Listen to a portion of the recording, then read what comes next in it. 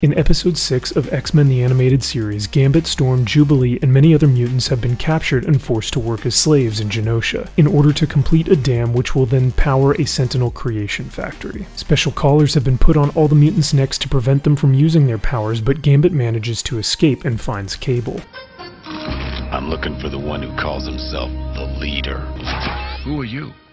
The wild man of Borneo. The leader has made slaves of the mutants. Will you help me set them free? Here. I took that off one of those Genoshan goons a week ago.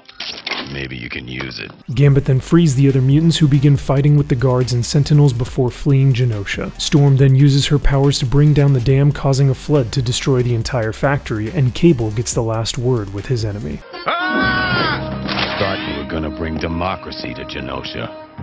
I don't mind being wrong, as long as I can correct my mistakes.